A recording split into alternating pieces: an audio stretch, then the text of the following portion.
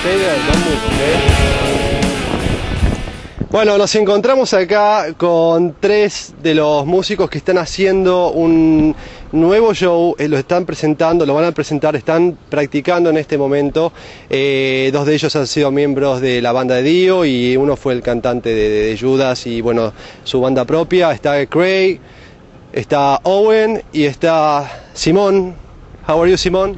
Good, feeling good, yeah, everything's going well.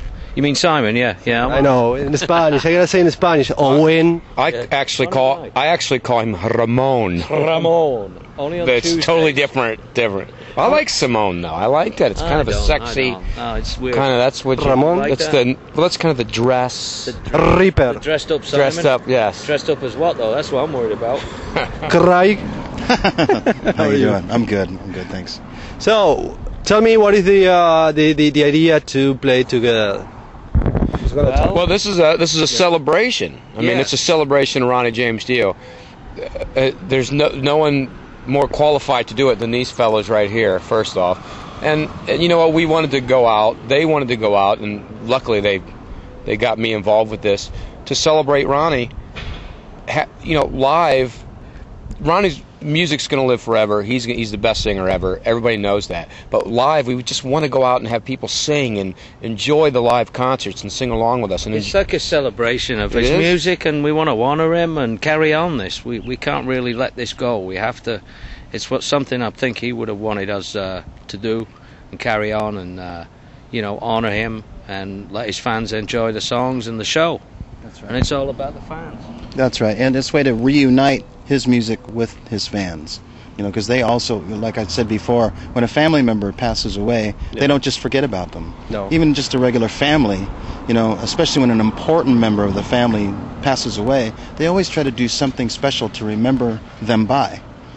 Same thing with armed forces or anything like that. There's always something that they do. And so Ronnie was family to us. And so we lost the most important member of our family.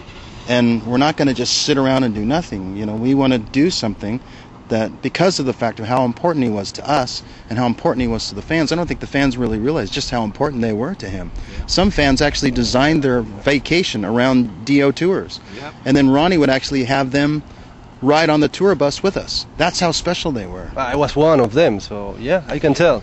So totally. I was surprised when he said, "Hey, come over," you know, like, "Oh, okay." Yeah. I'm not gonna say no. It was very important to Ronnie, and it's just as important to us. This is about the fans and stuff. You know, we want to keep the music going. You know, we did interviews yesterday, and what was great is we heard stories, same stories I hear from these guys. We heard from the people interviewing us, from the photographer who afterwards Ronnie carried his equipment out of the room. You know, so that was the last interview we did with Ronnie, and he said the last time I did it, after we were done, he helped me. He grabbed my equipment and carried it out for me to the car. So. And that was Ronnie, you know. What does it mean for you to feel in some way the shoes of Ronnie? I mean, you are playing with half of the band at least. Well, I mean, you know, this is a whole different experience. I've filled somebody's shoes before, and that was Halford. And this isn't really filling somebody's shoes because I'm so different. This is like we said, a celebration. So it's not like, you know, listen, I'm going to go sing it. I'm a different singer. Toby's a different singer. We're there to celebrate and sing and have the people sing with us. We're not there to be Ronnie James Dio or replace Ronnie James Dio. That's right. So it's a lot different, you know. Obviously, nobody can replace him. Yeah, that's the thing, you know. And no one's going to sing like him because he was the best. So that's the whole point of no clones, nobody coming that tries to be Ronnie James Dio. This is something different. So I actually don't feel anything like that. I feel some pressure because I want to sing good, but I think we're always like that. All of us going on stage, we want to do good, but I don't feel that pressure because I'm somebody different, you know. Right. But he was great. I mean, it's so amazing every day to hear these songs just go, oh, wow. How came to bring to the band to Toby? He was in UK, right? Yeah, he's from England. Yeah, he's from Scarborough in England. Yeah, okay. Originally. Yeah. How happened to bring him on board? Well, we got our agent suggested him, and we heard him, and we thought, yeah, this might be good. You know, and when Tim and Toby, you know, start doing some of the songs, they kind of work off each other and do harmonies and sing parts and stuff like that. They sound really, really good together. Yeah. He's a great singer. He's really, you know, what's great is Toby and I are so different. vocally, and it's so perfect to do these songs. And he's a very, very talented musician and very talented singer and a great guy as well. So it's kind of nice to. And Simon actually said, "Listen, we have to have an English guy."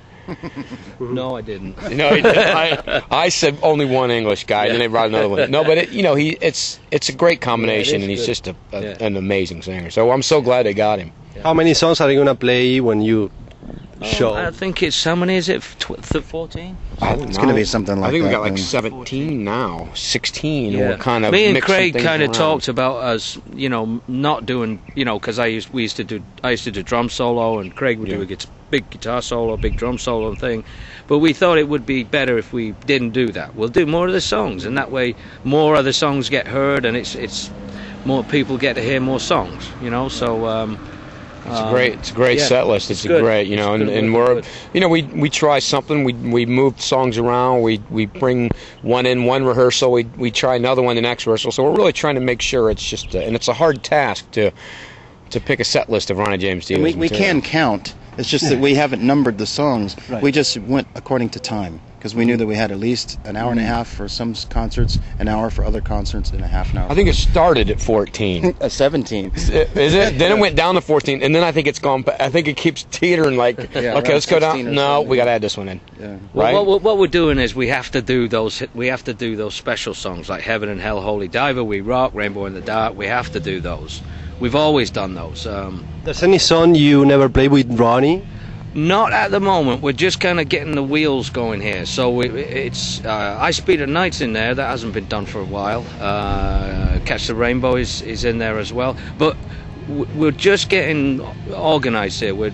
As we progress, we're going to throw in some curveballs, some very special songs that have either been done but they were done a long time ago, or songs that have never been done before. So, we're trying to think of the fans all the time. What they want and stuff. So.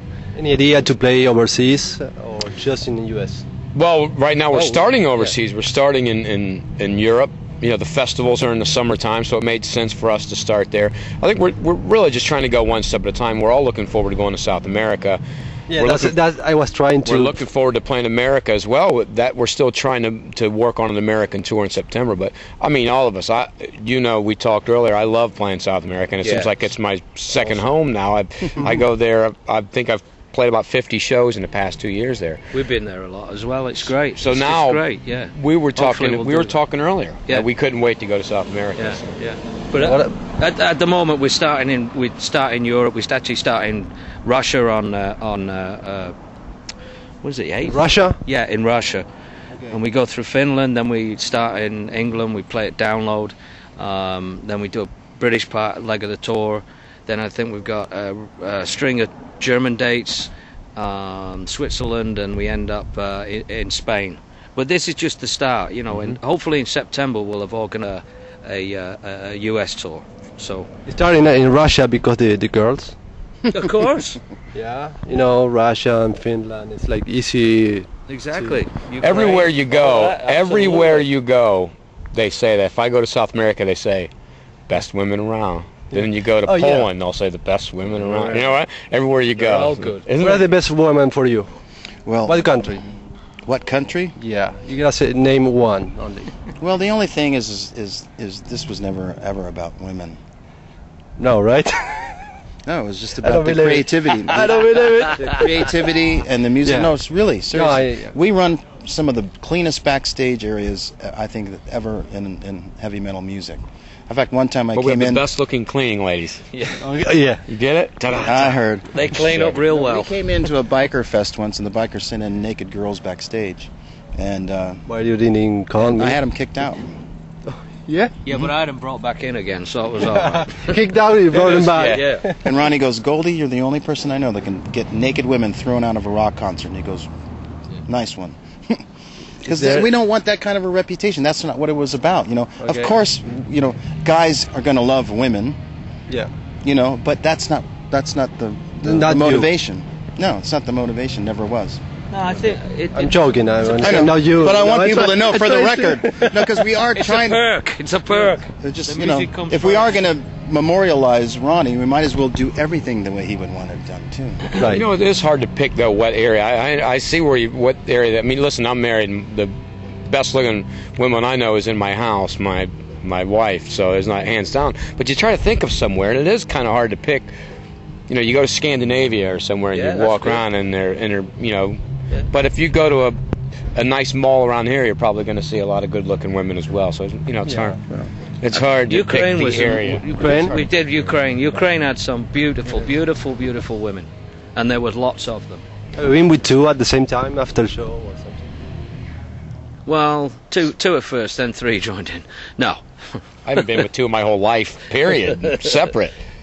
But if you must know, I've been all around the world, and actually I found the greatest one in my hometown in San Diego.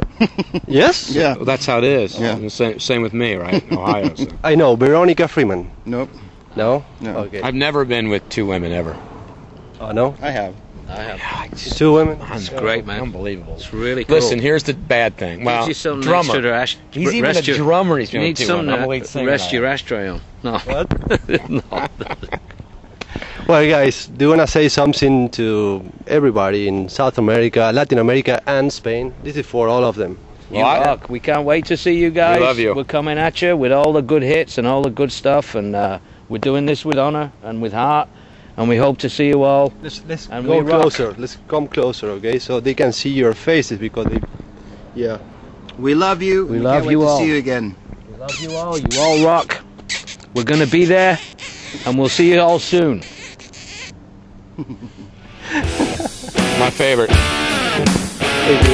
Thank you, buddy. Good seeing you. We're gonna do two. I think we can interview like one of my